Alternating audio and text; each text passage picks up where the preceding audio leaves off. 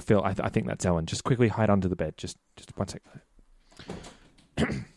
Oh, hi. Hey. Sorry, I was running a bit late this morning, but I am here. I'm ready for our interview with Peter and Stephen. Very exciting. Yeah. No, that's actually tomorrow. That's not today. It says in my diary today. Yeah. Kind of a big deal. That's so with America to Australia, the time difference, and I can understand. So with daylight savings too, it's actually it says today, but that's for America.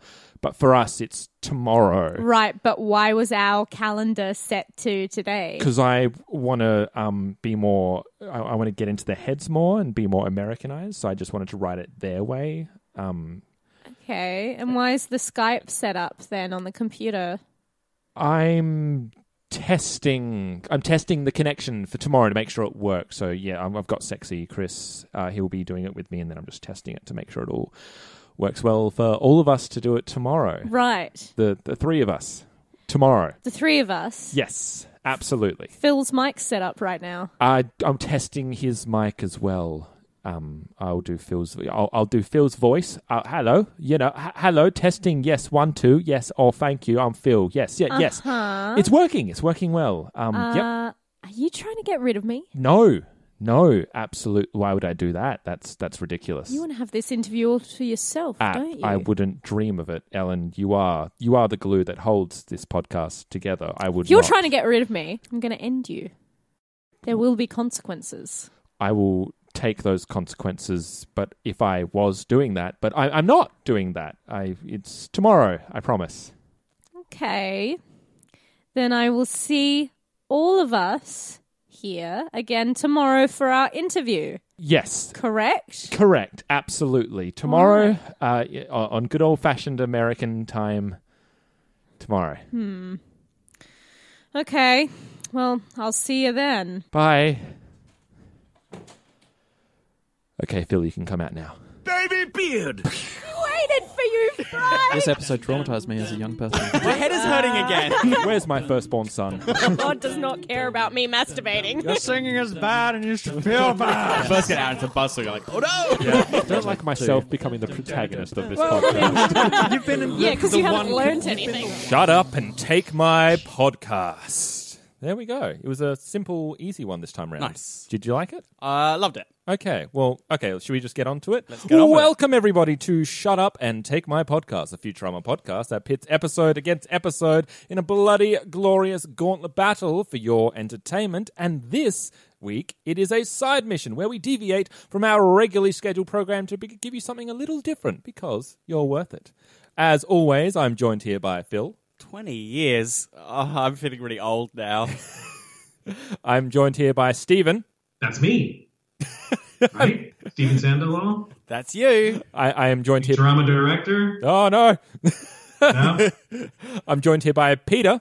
Hey, baby, you want to kill all humans? Hey, is that funny? Nice. Way to go, meatbag. And we're all joined by Sean. So I've actually brought you guys here to pitch you both a TV show. That's fine, right? Yeah, sure. Yeah, sure. Talk to our agents. Oh. So, guys, this is actually a pretty special episode. We are just, as of recording, we are a few days removed from the 20th anniversary of Futurama as a series. And woo! To that end, it's kind of serendipitous that we have two Futurama. Well, you know what? I'll give them the introductions they deserve. So, first of all, he's an Annie-nominated director. He's worked on such shows as Rick and Morty, The Wild Thornberrys, Gravity Falls, and Rapunzel's Tangled Adventure. For Futurama, he's directed episodes including The Prisoner of Bender, Law and Oracle, and The Bots and the Bees. If you look him up, he's also apparently a boxer, a skateboarder, a doctor, and a mariachi singer. He is Stephen Sandoval. Hello, Stephen. Yes. Sandoval. Hello. Thank you very much for being on the show. Thank you for having me. And our second guest, he's an Emmy-winning director. He's worked on such shows as Ren and Stimpy, Duckman, Drawn Together, and Disenchantment. For Futurama, he's directed episodes including The Series Has Landed, The Late Philip J. Fry, and Meanwhile. He also, if his word is to be believed, he holds an acting credit for the voice of a booger. He's Peter Avanzino. I did not play a booger. I played a magic nose goblin. I'm glad we cleared that up. Let's be specific. I actually had to go back and watch that episode, and there's about 5 boogers, so I was wildly unclear of which one you were. But I take your word for it. Well, once again, there's no boogers. There's 5 magic nose goblins. SCP, said no And I'm the boogers. one who says, he talks to farts, man. That's you? Yeah. How was that you? Oh my God, all these years. The royalty checks from that, you I'm wouldn't just believe. rolling in. Oh my God. I'm glad I didn't know that until now, because if, when we were working together, I probably would have, been ultimate fanboy, oh my God, who's that guy? It's that nose goblin. It's getting uncomfortable over here. First and foremost, thank you very much for coming onto the podcast. I'll just peel back the curtain very quickly. I actually contacted Stephen about a little while back and just said, hi, do you want to come on the show? And yeah, he basically was very nice about it, and he said yes. And then he said, just hold on for a second. And then he disappeared for a day or two, and then he came back and said, yeah, I got my buddy Peter Avanzino on. We'll both come on. That's cool. And I was like, okay, awesome. Great. Yeah. And, without me asking. So it's very, very nice of you guys. And we appreciate you giving up your Friday evening. We appreciate any attention given to the art side of the show. Yeah. And also, I pulled in Pete as an act of desperation because I couldn't do it alone by myself. Stephen can do more than this. So guys, as we mentioned, it's we just had the 20th anniversary of the show. Did you do anything to celebrate? Oh my No. Oh. I didn't know. I worked on Disenchantment. Yeah, and I was on the Owl House for Disney, coming soon to a Disney Channel near you. I'll tell you what I did 20 years ago Yes, please. at the premiere party for Futurama, which was held at the Griffith Observatory. And we got to go into the planetarium, the dome-roofed place, and we sat in the chairs where you're like facing up, the ultimate recliners, and they pretty much screened it on the ceiling of the Exploratorium, which is not the best picture, but it was a lot of fun. It was really neat. It was probably one of the more unique premiere parties I've ever been to. Did you guys know from the beginning? Obviously, it's coming off the back of this is the second Matt Groening show, so there's a certain amount of hype and expectation behind it. But did you guys already know by that point that you'd hit something special or something that was going to kind of blow up the way that it did? No, it didn't blow up at the beginning. I mean, Fox aired it at weird times. We were on at 7:30. We got preempted by football like every week, and even back when I was on The Simpsons before that, you didn't even know if you were going to be picked up next year because stuff they weren't a phenomenon at the time. They were just a show that was on, and you hope that it'll be on again next year. I worked on The Simpsons before that, so I was very spoiled with premiere parties. The Simpsons would have, at the beginning, they were like in a soundstage on the Fox lot, and they would just have bands and video games, and I was, pretty young, so I loved just playing video games. So, and a lot of food. And when you say bands, was that Stephen Sandoval's mariachi band that played at the rap party as well? I wish. They couldn't afford me. For both of you, you both started as storyboard artists before you started as directors. Everyone always talks about, when I see these interviews, they mention, and then you got your first professional gig here, and then it just went to here and here. But I'm more interested about what came all before that. Like, namely, kind of, as kids or when you're going through high school, was the idea of becoming a storyboard artist or a director in itself, was that something you had as a young child, or was it just a hobby? Because I know that for Peter, you went on to study architecture. So how did that kind of blossom into something that became a viable professional endeavor? Well, I actually literally got in through the back door of animation. I desperately needed a job. I was a failed comic book artist. And I knew someone through a series of jobs. I met someone who was working at Warner Brothers, and then he said, "Oh, hey, if you're looking for work, you should come to Warner Brothers." And so I dropped off my portfolio. Like, how did you know this person? I Delivered groceries to them? It's true. I cleaned a swimming pool. I was like, "Hey, you got me work." No, I was working at a firm down in Santa Monica, California. And I got that job because I was able I was able to do packaging design for the Land So Before you were Time. working as an artist. Barely. I mean, this is back in the day when you could find art jobs in the one ads. In these things called newspapers, I don't think they have those anymore. No, I haven't seen one for a while.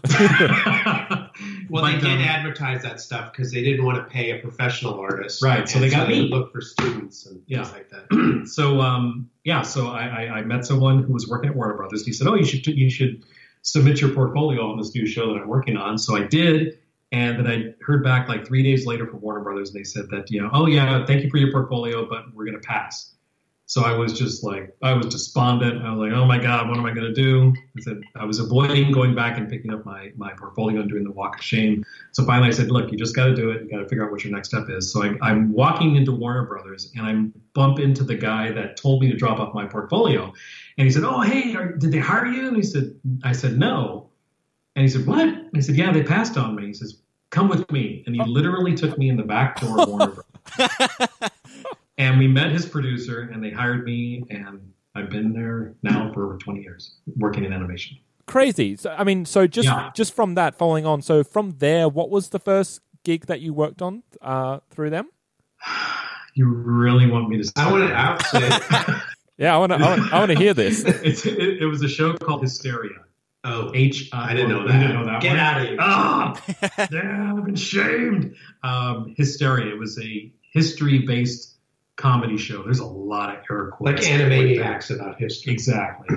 And so that was my first animation job as a character designer. And then there was a spot that opened up for storyboard. So I moved into storyboard. And then about 5 or 7 years later, I was on another show at Warner Brothers after going back to Warner Brothers, and put my name in for a directing spot. And Did you direct there? On Shaolin Showdown. Okay. For Warner Brothers. Because I met Stephen when we needed a director on Drawn Together. Yeah. I was very happy to hire him to direct for that. So. And I mean, Shaolin Showdown for you, Stephen, that was the first series that you directed on, wasn't it? As opposed to being a storyboard artist. So, I mean, correct. How did you go from transitioning from storyboard artist to director? Was that a natural progression, or is it something they just asked you to do? Was it something that you had always endeavored to do? How did that take form? Yeah. Well, I always wanted to direct. I mean, everyone always says that I want to direct, but I wanted to.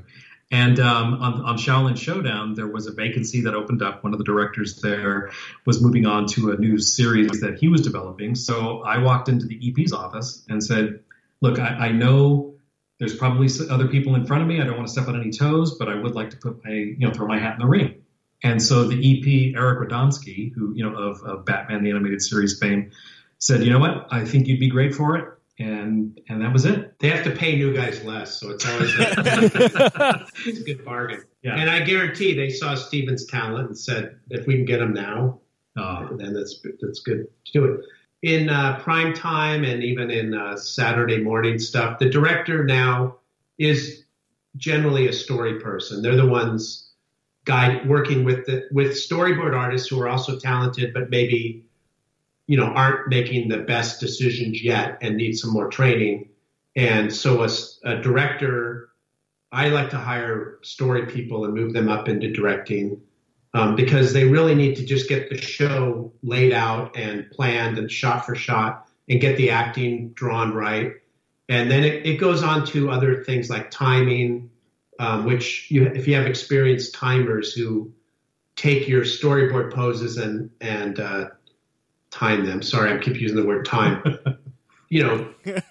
Place them into the show with the amount of frames that make them look alive and make them look interesting and stuff. And I'm really a director can learn that and see, as they get better, they'll learn about timing, and that will only make their stuff better. Well, what he's not telling you is that he's like the master of timing. I mean, when I started, I didn't know how to time, and our timing director, Don Judge, I would go to when I was a storyboard artist, I wanted to direct because I would draw all the poses that I thought go where they should go. And then when I'd see the show, they go, well, they didn't even put them where they're supposed to go. So it doesn't even make any sense. And so I didn't want to keep storyboarding and handing it to someone else who maybe didn't care or just, it just went into a cookie cutter thing. So I got my chance on Duckman. Right. Again, they got me for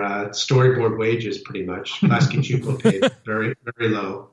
But I got a ton of experience, and I really loved working on that show. And it is one of those things. Even to this day, Pete, you and I haven't worked together for 7 years now?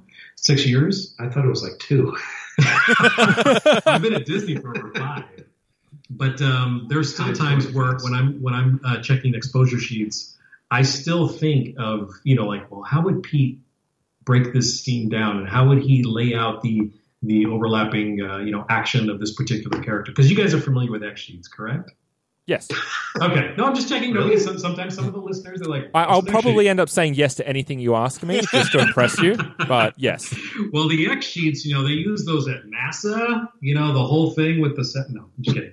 Wow. For your listeners, an X sheet is a chart that one line equals 1/24th of a second. Yeah, one frame. So every 24 lines equals 1 second, and you literally write down where every single drawing goes on those charts. It's pretty much excruciatingly detailed. It's very tedious, but it's also that's where your show lives and dies as far as the animation and how you want it to really play out. And then, of course, you also have to rely on the studios, whoever it's going to. They're able to actually, make the drawings that are appropriate for that particular exposure. So, again, a lot of shows have patterns that they want. They're very snappy or cartoony.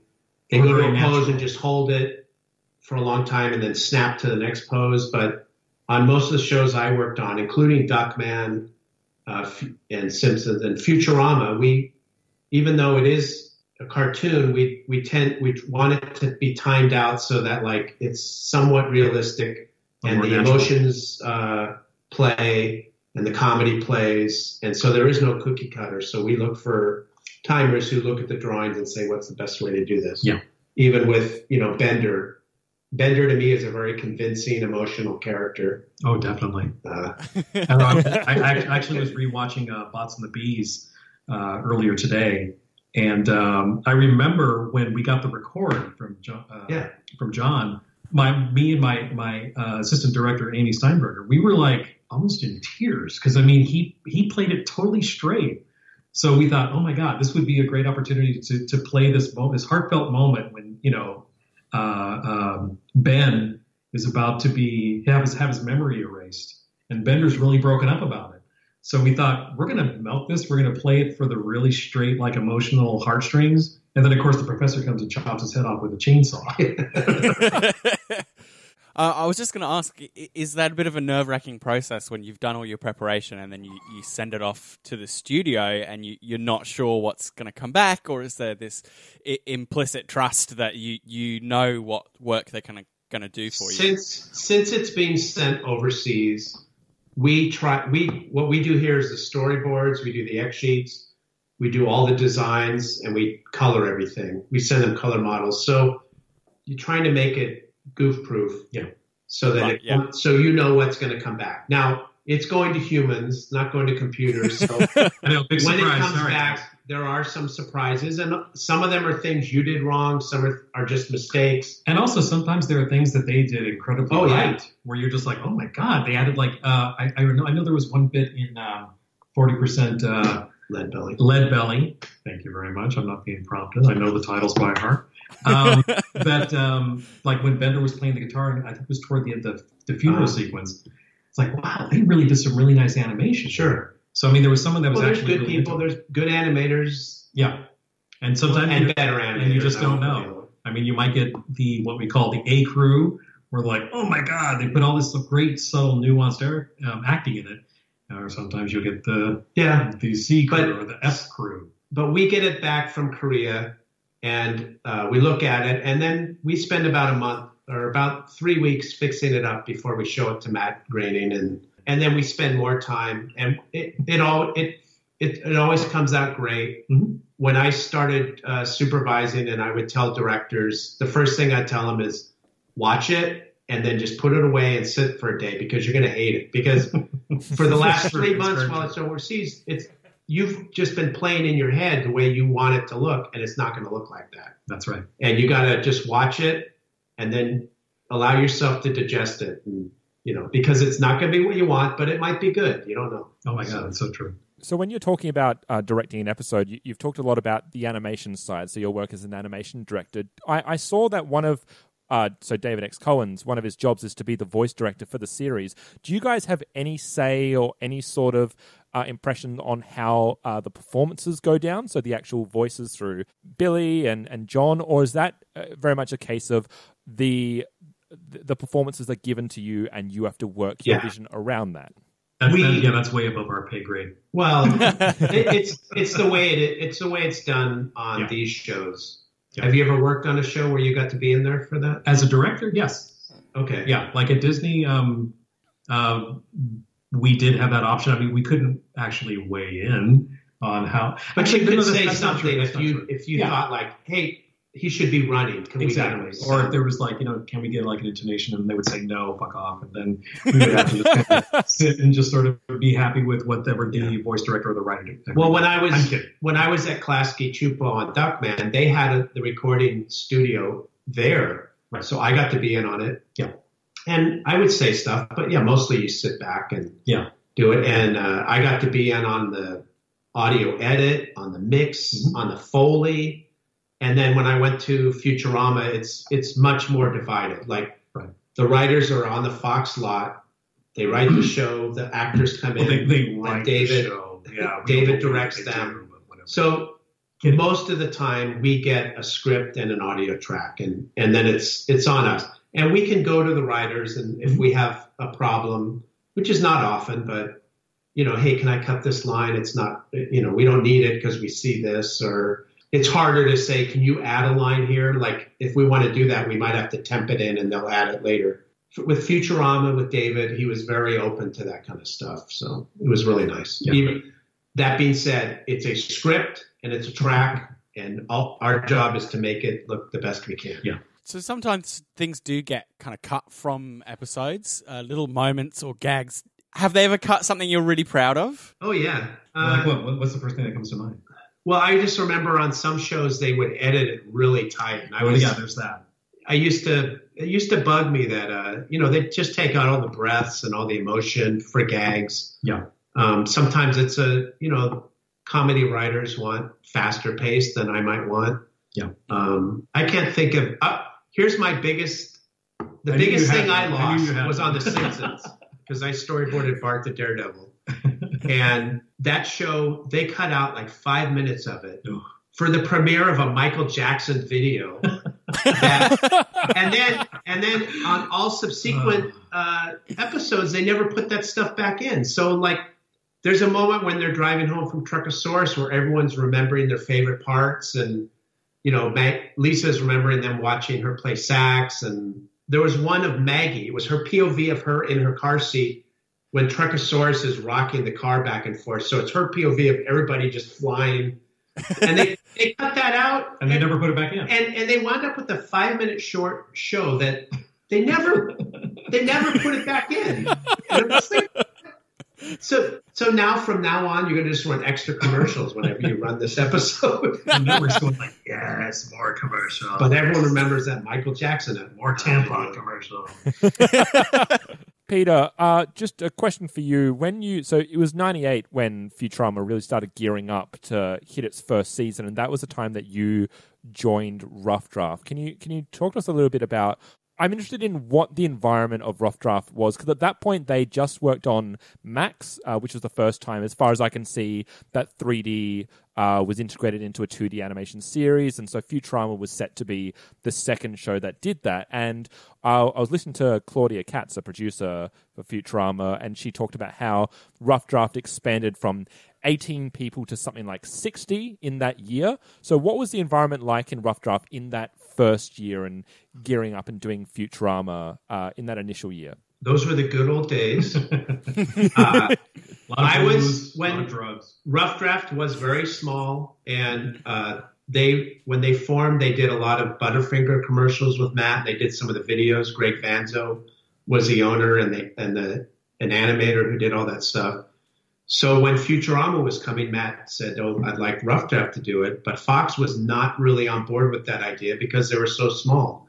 and they wanted Film Roman to do it. And Matt was, with good reason, not willing to have this be his big battle before the show even started.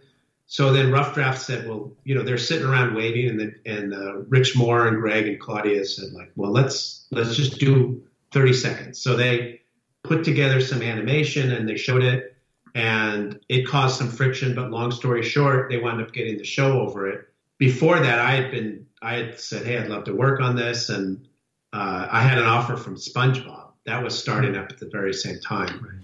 And I was putting them off. I really would have loved to work on that too, but I think my inklings were towards this primetime Futurama. So I had the benefit of not working on Simpsons, because when Rough Draft got it, they were told you cannot hire anyone from The Simpsons. So I had been off The Simpsons for a number of years. So I came in, and it was a very, this is new. Come on, let's get started. I came in and started storyboarding on the first episode while waiting for the second one. And, all the directors and ADs and board artists were really, it was exciting. We're pulling together to get this thing done. That first episode kind of had a big rewrite. It was good, but some of the flow of it didn't quite work. So then I thought it went up to maybe 100 people. We did a layout back then, which is character layout, which are kind of animation size drawings. Like we would storyboard it first. Then storyboards back then were just much simpler. They were smaller, and they just kind of broke down each shot. They didn't get into the acting a lot. And then it would go to layout artists who each scene had its own folder and the layout paper, which is like a feature. Yeah. So kind of key animation. They're hitting the key poses, and they're figuring out exactly how everybody works with the backgrounds and stuff. And so that's a lot of people right there. And it was exciting. I mean, we, pretty young. I was actually young then, young crew, all having a lot of fun. We would have incredible Halloween parties. Oh, yes. Did you ever go to any of those? I went to maybe the last one. Porno? No, it was the Hee Haw one that I went to. Yeah. Yeah. I'm sorry. The hee haw one. I'm sorry. Next question, please. Well, they had already run out of all the science fiction and porno and porno themed parties, superhero parties. Cool. So they did a hee haw theme. Sean was talking a bit about the integration of the 3D animation into the show. Is that something that you were looking for opportunities to include, or did it come quite organically that a moment kind of lent itself to using the animation style?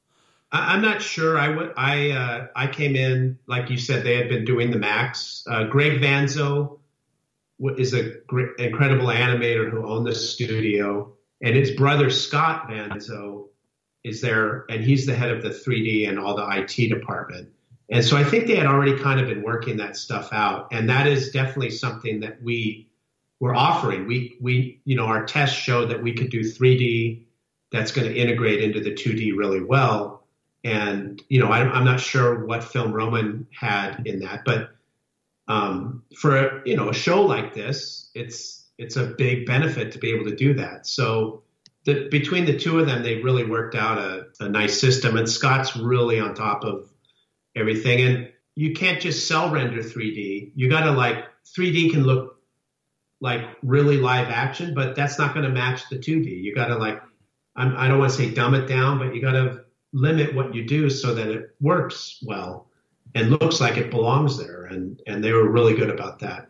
And I did, on show 2, I really jumped into it. I worked we built Bender in 3D for at the end where Amy picks him up with the magnet and we did that scene we did a 2D version of it. He's kind of singing and kicking his legs, hee-haw style.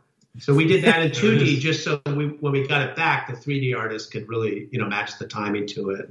I was going to say your the honking is one that specifically comes to mind where I know that Bender's as the werecar was going across the rooftop, and I didn't even realize that was 3D animated at the time. But that was an episode that's such a seamless blend between the 3D and the 2D, and that was second or third season by that time. So you obviously really kind of understood the craft and how it blends with Futurama and when's a good time to use 3D and 2D. Yeah, we use it a lot. It takes a lot of work to make it blend well. And by the end of the 7th season, I mean, we had crowds that were 3D. We were we had the ship stuff down, so the 3D artists were coming up with new ways. I remember there was an episode where Bender was delivering a souffle, and the ship was weaving through an asteroid thing, and so he's gyroscoping, right? Yeah. So the director Raimi Muskies and I wanted this scene where the souffle is still in the frame while the whole bridge of the ship. So, we had to ask, can we do this? I think the whole bridge had to be built, and we already kind of had the characters. And since they're moving so fast, the characters they'll never be used for any kind of acting scene. They have to be like a certain smallness in the frame for Scott to approve them. But that was great. So I loved coming up with, what can we do that'll look that's kind of new. What could we not do before that we can do now? All the crowds in Attack of the Killer App towards the end, those were all CG crowds. Yeah, and I remember talking with the 3D guys about how to make that work, and they were going crazy with trying to make sure that they would walk a certain way and move a certain way. It was fantastic. Well, we're doing it a lot in Disenchantment now, and Matt, he'll say no, these are too smooth, like make them look dumber. For me, I think there's some set pieces that take off with that use of animation. So the one that stands out for me is the near Death Star and the chase sequence in that. And I don't think it's something that's really achievable on the scale without that kind of extra technique that you use. No, we wouldn't have done those shots. We could have done that show in the first run, and there might have been like one shot where you pull out in 3D, and then everything else would be 2D panning stuff. That would, in any show, like even that show had 2D backgrounds in it. We can't do everything in 3D, so you intersperse them to make the audience think it's all 3D, and then you supplement that with 2D. Just to save the 3D artists. Save their clicking fingers. Talking them off the roof. Well, and their render time and everything else. I was having a discussion today about we're doing some scenes for another studio with spaceships and lasers, and I was getting yelled at for putting too many lasers. It's like, I'm like, don't you just gotta have lasers. Don't you just click the laser button? I know, right? It all takes thought. There's no shortcuts. So I do that on my iPhone. And Stephen, for you, I was also interested in about what it's like coming onto a series that's getting a resurgence, and so you're coming onto an established property. You'd obviously be aware of the series and kind of the following it has and what's, quote unquote expected from Futurama. So when you come on board, did that carry itself kind of a weight where you have to I have to adhere to this, I have to kind of meet an expectation, or conversely, was it a thing of, I have the ability to give, my own version of Futurama and a bit more free reign? Like, was it freeing, or was there a kind of a trepidation in joining Futurama? Oh boy! All right, here comes the mea culpa. I was not a fan before I started Futurama. Really? I didn't really watch the show. I watched like the first season. Did you dislike it, or I didn't dislike it. It was just one of those things where it's like, oh yeah, the show's fine, and then just didn't really key into it. My wife actually was a bigger fan of Futurama than I was when I started on Futurama. Not to say that I wasn't a fan. You just said you weren't a fan. I know. That's what I was going to say. Not to say that I wasn't a fan, but I wasn't a fan. But no, I very, very quickly, it was during all the movies. Yeah, but Stephen had worked for us for at least 3 or 4 years at that time. Right. Drawn together, and then you were on the movies, right? Sit down, shut up. And yeah. And then I got slid over. Oh, then I was on Simpsons movie for a little bit. And did you storyboard on the Futurama DVD movies? Yes. Okay. Yes, I did. Yeah, I was going to ask, was it the Simpsons movie that kind of led you to Futurama? Because I saw it, because the Simpsons movie was 2007, I believe, and then you started storyboarding for the movies. Was that what led you from one job to the next? Yeah. Well, but those jobs were all at Rough Draft. Right. So we just moved him, when we got the when we heard Futurama was coming back, Yeah. I was supervising, and let's pick our directors, and Stephen was right on that list. The truth is, And- I just didn't leave the building. They couldn't get rid of Yeah. me. And by that time, we kind of have similar theories on how we want our shows to look anyway. So Futurama is not that different. We like cinematic staging. We like Sci-fi. not people just standing in a line and only moving their forearms when they talk. So Stephen had already been directing, in our style. Yeah. And then when it comes to Futurama, I was there as someone who'd worked on it before to just kind of say, no, Bender wouldn't do this, or Right. that's good, but hey, how about we try this? Right. This might be cool. I mean, as far as like working on Futurama, it's still one of my most cherished memories in my career, because of the freedom, and also too, I'm a huge sci-fi, fan, nerd / whatever you want to call it. So I mean, being able to draw spaceships and robots and aliens was like it was a dream come true. It really was, and the scripts, as you guys know, are just. I call them bulletproof because they are so funny. They're so solid that, it's very rare that when you read a script before you start to board it and break it down, that you're laughing out loud to yourself. And also, too, David X. Cohen is, such a great showrunner. The writers were always available and accessible. It was, you hear the term about family and everything else, but the Futurama family was awesome. I mean, they really, even though we were not on the same lot, it still felt like we were all one team. Yeah, And, it felt very collaborative. Yeah, and so it really is. It's one of my and aside from special the memories. getting to draw robots and spaceships, I always liked the shows had a good emotion and also like something usually that was really very visually challenging that we had to solve. Yeah. Like mammoths fighting spaceships. Oh yeah, and fun of them. Murderlators. or the Tron Frozen sequence World. from Law and Order. Law and Order, the Tron, the floaties, whatever the Floaties. where were they? The prediction room. Oh, the floaters in precogs. Pickles' The precogs, top. yeah. Yeah. I mean, my episode I did where Fry got worms. It had The tapeworm. What was it? he got worm. That's Parasite's Lost. Parasite's Lost. Yeah. That's it. It had worms inside his body, a ship inside his body, a big sword fight. So great. It had So great. it had the holophoner first time, and then the writer said like, "Hey, do you like Lita's apartment?" I go, "What do you mean?" He goes, "Well, we made it empty, so it'd be easy on you." I go, I guarantee that's going to be the most notes we get is what that apartment should look like. That's an interesting point, and I know in a previous interview you talked about how, because you were asked about whether the directors get any say in the episodes, they get, and pretty much you talked at it as you just get given a script, you get given the episode you're given.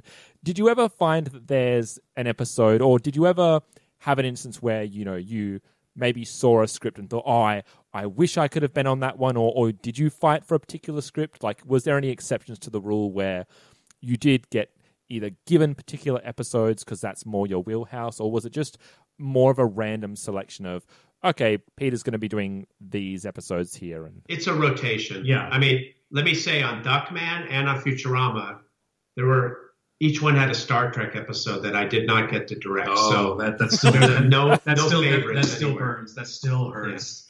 No, it's Oh, wait. Pete's just left the room. No. He's just like, no, don't start. I gotta go talk to him. it's We're both it's a Star Trek really fans. tight schedule. There's like 7 directors, and you just start the next week. So I will say the writers have juggled an episode a couple times to get it to me.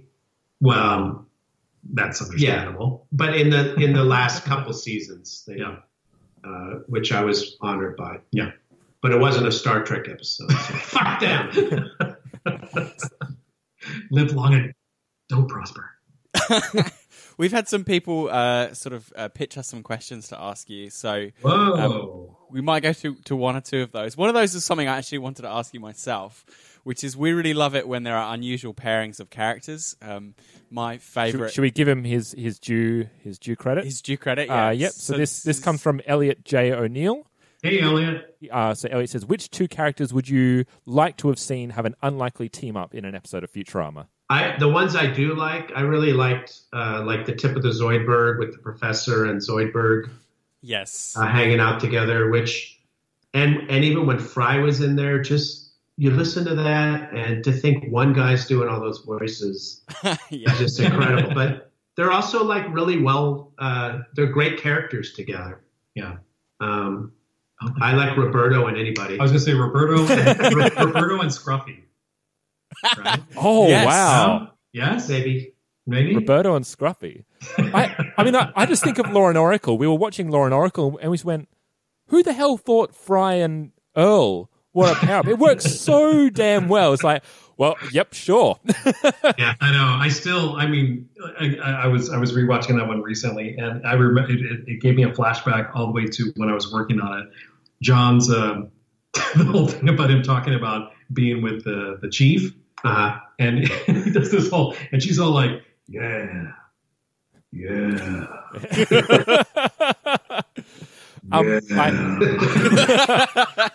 I'm happy for you to do that for the rest of the episode in the background while we're talking, if you like.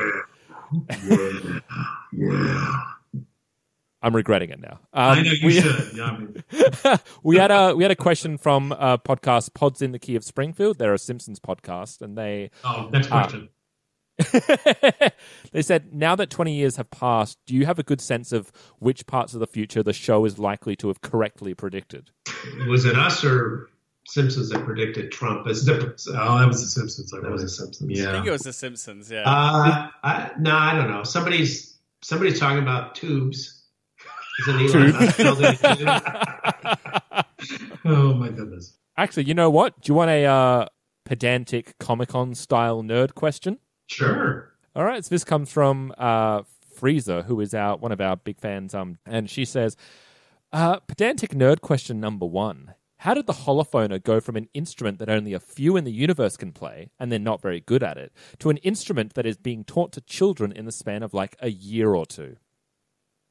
Well, those are the only 5 children in the universe who are studying to play it, and none of them are very good at it. It's true. So, this woman's been teaching for 8 centuries now, and she's only turned in one person who's any good at it, and she's looking for the next one. So. Question answered. There it is. Nailed it. I've also got one from Committee Quest, which is a D&D podcast out in the ether. And they said, were there any famous figures, so actors, musicians, politicians, that any of you wanted to put into an episode but weren't allowed to or decided against? Did any kind of, even from a writing perspective, did you see that any characters were asked to be put in and then just for whatever reason weren't able to? I'll tell you this much. If you had sent us these questions early, I'd probably have a really great answer for this. They didn't all come at the time. Yeah. I do know that on The Simpsons, in the monorail episode, Conan O'Brien wrote the part of the Star Trek figure for George Takei because he thought he loves George Takei, and George Takei thought it was making fun of public transit. So, so they got Leonard Nimoy. He said, "Oh no." Here's my favorite question, which comes from Wayward Masquerade on Twitter, and they said, which voice actors are most like their characters? I'd say John DiMaggio he's totally Bender. Unless as far as my interactions with him, which are all work related, he is very much on his game. He's out there. Yeah. He's loud. He's brash. He's a lot of fun. Lauren Thomas. Maybe he goes home and is very. And he's actually British. Lauren Tom is very Amy. Does she keep falling over? Yeah. But to be fair, we keep leaving banana peels on the ground. Someone on Reddit, I don't have it in front of me, but you can find it. They wanted to know if there's any chance that there might be a repeat of the podcast episode that was Radiorama. Radiorama. I would like to see it move forward into something else. I'd say it's most likely it'll be back as a TV show again, but Really? You think so? well, more than a podcast, yes. Oh, yeah. Feature film is definitely. That'd be really great. That'd be like awesome. not another DVD one. I mean, like we're a podcast about Futurama. We're happy to house the cast, and if you want a direct episode, we'll do it on here. I'll hook you up with David Cohen, and he might hook you up with some actors. Great. We'll fly them out to Australia. It'll be great. You didn't fly You know us what? out? What's that Fuck all you. about? Come on. We're sitting in my bedroom. doing Right. that. So you can fly the actors out. I mean, This we're is exactly what we're we've been spooning talking in about. Pete's bedroom, and you guys are offering flights to Australia for everyone else? What the hell is this? Well, you guys can come stay on my couch. That's all gravy. So we can spoon on his couch as well. I have to say, when we talked about setting this podcast up, I just do find it absolutely adorable. I'm just imagining you guys cuddled up together with one headphone each in your ear. Well, you don't have to imagine it. That's reality. Oh, see, it's just that makes my heart happy. Pete looks pretty nauseous after that. His eyes say no, but his heart says, "Oh yeah." Let's get back to the show. Yeah. I do have a personal question for you. Are you both ready to help us in the patented Futurama Voices section of the podcast? I guess we have to be, right? Right. I love it. Whether it's Phil and Ellen on my podcast or directors for Futurama, everyone fucking hates this Yeah, segment, everyone is and I terrified. adore it. Yeah. Been doing it for 2.5 years and it doesn't get any better. No. And you guys still can't read the room, can you? We did forewarn these guys that we were asking them to do this, so we haven't just sprung this 5 on them. minutes ago. Oh, by the way, you guys did voices. Okay, bye. Send the check in the mail. Well, you know what? About the money. Wait, I didn't know about the money. But I mean, Australian dollars are like, what, a third of American dollars? Is that what it is? Look, it fluctuates. We're usually pretty horrible. Yeah, it's not, And Adelaide dollars are even less, right? yeah, that's right. Yeah, Well, look, we'll give it's guest's choice. Would you like us to start off and impress you with our voice acting talents, or would you like to set the stage for you're amazing? Yeah, you start. well, I have a personal favorite when I get dealer's choice. What if he does my voice? Then you could just kind of like, What if he does the one I'm going to do? acquiesce? That's perfect. Because when you say your favorite, it has to be the one I like too. Well, then it becomes a competition. Yeah, that's right. Okay. It's like Thunderdome at that point. Oh, shall we retire to the dungeon? Well done. Very good. Thank you. Yes. That was a really good Zoidberg. Upstairs putting batteries in things. I'll get you, Farnsworth, if it's the last thing I do. Wordstrom. There. Thank God. Sorry, I was out of breath. This is a quote that I and my editor do every time this scene number comes up, whatever show we're working on. 56? 56? Oh man, now I gotta start all over again. Oh, Yes. God. Oh my God, I was not expecting that. Brilliant. High five. Well deserved. Look, you earned your money there. Hope you liked our show. We're done. I can't follow that. Are you serious? Come on. Come on. I mean, Well, he already did Earl, so did I? yeah. Oh, right. Yeah. Oh, yeah. Just say, hey baby, want to kill all humans. Come on. Hey baby. I can't even do it now. It's See, now Bender, not Earl. I know, right? No, Bender's Bender. Do Wash Bucket. First you got to kick me in the nuts. I have to say, what's been fantastic about this podcast is I had only ever watched the original run. When I started this podcast 2 years ago, I'd never actually watched any of the second series. So where we're up to now, which is just the tip of the Zoidberg, I have not seen any episodes past that point. So when you were talking about Ben, I was dying a little inside because I realized I don't know what that is. You got some pleasantness ahead of you. Yeah, that's a good one. I'm really happy with that one. Right, you're happy with that one. Oh, sure. Yeah, that was like the season opener for season. That's the Bots and the Bees. Yeah. Yes. 701. Yeah, that was a lot of fun. It's weird. It's a great mix of just some as the best Futurama does. Like some screwball kind of rapid fire funny stuff, and then there's actually like heartfelt stuff in it.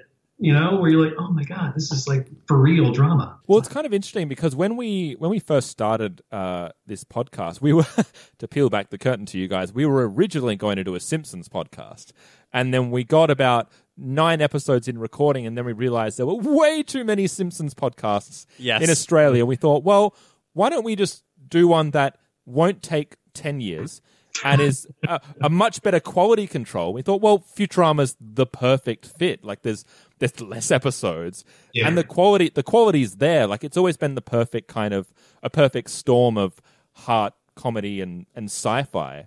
Infinitely more interesting. Yes, 100%. Yeah, fuck Simpsons. Am I right? Hear, hear. Well, if you did The Simpsons, you would have about 15 years of shows after you were already tired of doing it. Yeah, I think so. It's a commitment, man. You gotta be in for the long game. But yeah, I think Sean hit on something we really like, is that it is that combo of comedy, heart, and like a good sci-fi hook that really for us is when the show hits its peak. So it's really amazing to hear you sort of have the same formulation for what you think is really strong about the show. And also too, I mean, because I'm a huge Star Trek fan. So if you do happen to see my episodes, I did for the most part sneak in some Star Trek Easter eggs. Yeah. Yeah. That is fun. I mean, so we do get the script and it's track, and we are then free to do what we do. And there's a lot of stuff that I like. I love to see directors squeeze in what they can. Yeah. That doesn't detract from the show, and just little maybe things. the writers don't even notice it, or else they they didn't don't notice notice any of it. So, Peter, that means you must really hate who got to direct the Star Trek episode where No Fan has gone before. There was a director named Pat Shinagawa. She got that was her only episode, wasn't it? Because that was written by David A. Goodman. I think it was. She was an AD. Yeah, David A. Goodman, who's a Star Trek. He went on to write Star Trek, right? I mean, he wrote Star Trek into everything he worked on, and I think he actually did. I think he worked on Enterprise. Maybe he worked on Enterprise. The final thing I wanted to ask you guys is. That show drove me nuts because we had to we couldn't do their uniforms. We couldn't draw the nacelles. We couldn't I'm surprised we got to put pointy ears on Spock, And then fucking Family Guy, Star Trek just hands him everything. Here's the costumes, here's the sound. Use our soundtracks. Okay, you know what? I actually boarded the sequence on Family Guy where Peter is a Borg. Yeah. Yeah, that was He probably got to trace him right off of a board design, right? Now, is there anything that you guys would like to spruik? I know you've touched a bit on what you're working on. We can probably, Australianize the channels and such where we know they're being on. But is there anything you guys want to kind of highlight on what you're working on or what's out in the ether currently? I'm working on Disenchantment right now. We've finished the second 10, the ones that are going to debut, I think, in maybe August or September.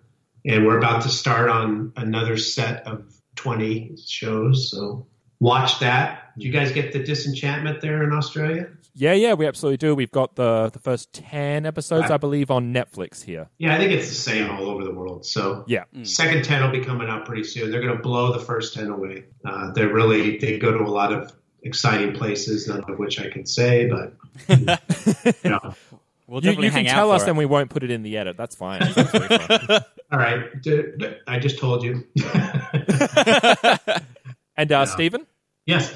I'm actually currently supervising producer on a new show for Disney Channel called The Owl House.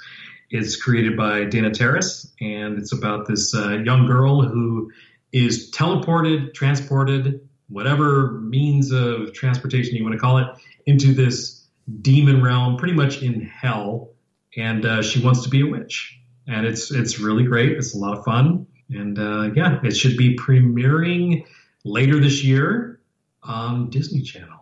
But yeah, I got the call from the execs at Disney saying, hey, this showrunner Dana, she wants you on her new show, and what do you think? And I'm like, well, when you get the call from above, you don't refuse it. So I didn't, and I moved on. You don't say no to Mickey. No, it's like God. The hierarchy is God, and then Mickey is above God. Also, for anyone more artistically inclined, if you do go to artofstephensandoval.com, there's some really dope stuff on there. I've been trawling through the various social medias you have, and there's some really awesome stuff. You just have to be careful, because I got a notice from the domain provider that my art website is infected with malware. No! So be careful. Let me go ahead and clean that up. Give me about a week. You guys can go ahead and then go visit. and check it out. But I do really sincerely appreciate you, putting that out there. I promise you I'll clean it up. I don't want you to get any Russian porn bots or anything like that. So that's why that's on my computer now. Oh, yeah. Right. See? Wait. I give you an alibi. Yes, Sorry, thank honey, you. I went to the art of Stephen Sandoval. I got all these Russian porn bots. I like that you're assuming this 27-year-old boy that's been doing a Futurama podcast for 2 years has a wife. I appreciate that. It could happen. Yeah. Peter, Stephen, first of all, thank you so much for coming on. It's been great. Honestly, in a word, it's been great. I'm known for my words. No, we really enjoyed this, and if you guys wanted to do it again, just please let us know, because this was a lot of fun. It's been almost 10 years since I first started on Futurama.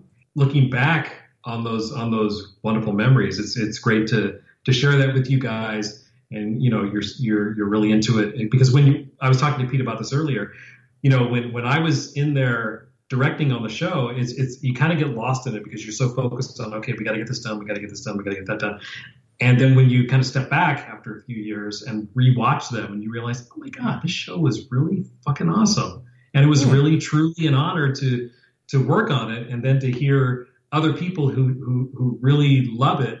It's really, like I said, it's really an honor to be able to have worked on something that has an impact on people's lives, and that there's fans like you out there that really enjoy it and love it.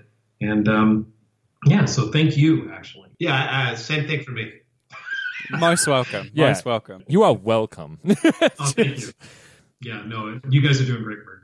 We really appreciate it. Thank you so much. Yeah, you guys know where to find Peter Avanzino and Stephen Sandoval. We've told you about the shows. If you would like to come back to us next week, we'll be tackling Ghost in the Machines, an episode which is directed by Patrick M. Verone. No, there you written go. by Patrick M. Verone. Oh, God damn it. You know what? Directed by Ray Claffey. Wow, look at that encyclopedic knowledge. It's amazing. You know what? I was trying to jump the gun, and I just got schooled. And I supervised, directed by me, Peter Avanzino. And who is the special guest for that episode then? Phil Lamar. Did they go to was there a guest on there? I don't know. Dan Castellaneta. How did you not know? Oh, come on. As the robot devil. He's a recurring character. That's not a special. Ooh, but he's very special. But he is credited as a guest star. So, I will have to defer to our friends down under. Yes, I got my Futurama cred back. Bam! Right there. You're reading off a list. And so if you guys would like to contact us for anything that's happened in this episode and elsewhere, you can do so by emailing us at babybeardmedia@gmail.com. Hit us up on Facebook. We're always happy to hear from you on there, as well as on our Instagram as well, where you can see what we get up to in between podcasts. And if you like what we do, please rate and review. Or otherwise subscribe to the podcast. That's probably the best way you can help us. Yeah. And until that time, I have been Sean. I've been Phil. And I realized I didn't tell you guys to do this. But if you would please oblige me in just saying I am followed by your name. I've been Peter. And I've been Stephen. Oh, beautiful. See you guys. And thank you. Bye. Thank you very much.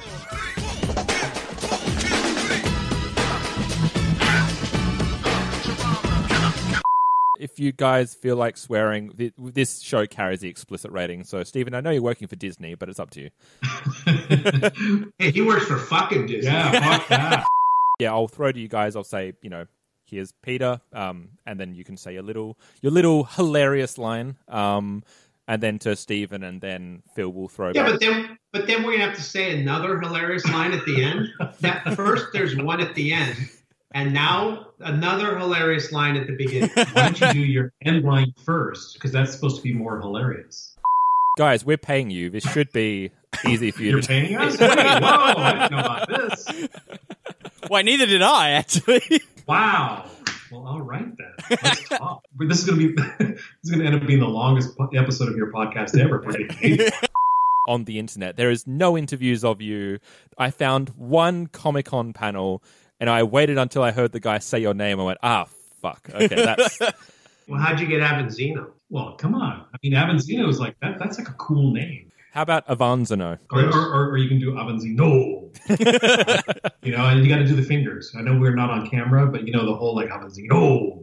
Avanzino. Sure. Oh. I did the hands as well. I did the Italian hands. The signoid hands. Yes. Which are absolutely not Italian. We could feel your hands all the way over here. Is there anything that you really don't want to be asked about or talk about, or anything you've been asked too many times? Nobody really talks to the directors.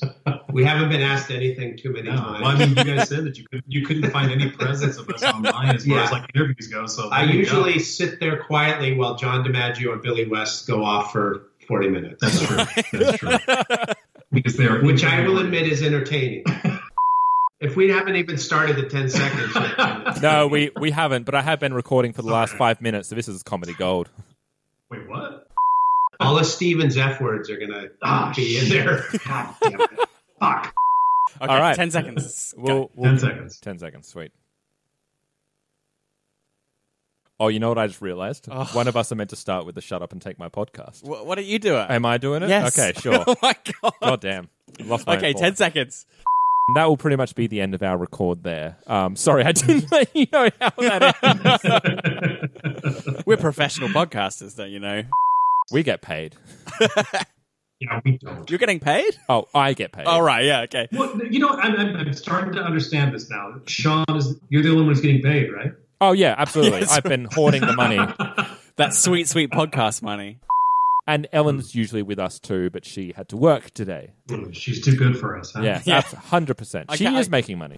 I started on Xmas Story. It Yes. was my first episode, yeah. Awesome. Directed by Peter Avanzino. Hey! Yeah, Golf clap. And who was the special guest on that? No. John Goodman. Boom. I think he's my favorite guest star. Really? God, I love Beck. I have to say, Beck's I was appearance going to say, was not amazing. back. Oh, no, for me it's Donovan, totally. Donovan holds Was up. Donovan really on it? In our Deep South, the Deep South. He just Yeah. appears. He just appears briefly. Oh, wow. Does he sing about Atlantis? Yeah. He does, Probably, yeah. Yeah, and it doesn't track as an Australian reference. 'cause We I- had had to look him up. absolutely no idea who he was. Hey, in Atlantis. The Star Trek episode is that William Shatner only agreed to do the episode if both himself and Leonard Nimoy could be in the booth together so they could work off each other. And that's just another adorable thing I find, is that they had to do the voices together at the same time. They just wanted to hang out again, I think. Just like we want to do with you. Yeah. So I guess what, same time next week? Yeah, 100%. I'm not doing anything. What about you? You guys are free, right? Yeah, of course. Yeah, we'll definitely, we'll saturate, social media as much as we I can. have a very limited Yeah, I social know. media. But Or we just- will do our part. Or just, Right, thank you. just pop it at the end of Disenchantment, one of the episodes. Stay tuned for the next. Would you feel weird talking to Matt Groening? Oh, no. That would be like... I can't get Like, him. not in a bad way. Oh. Oh, you can't dangle that. I mean, you can. You just did, so...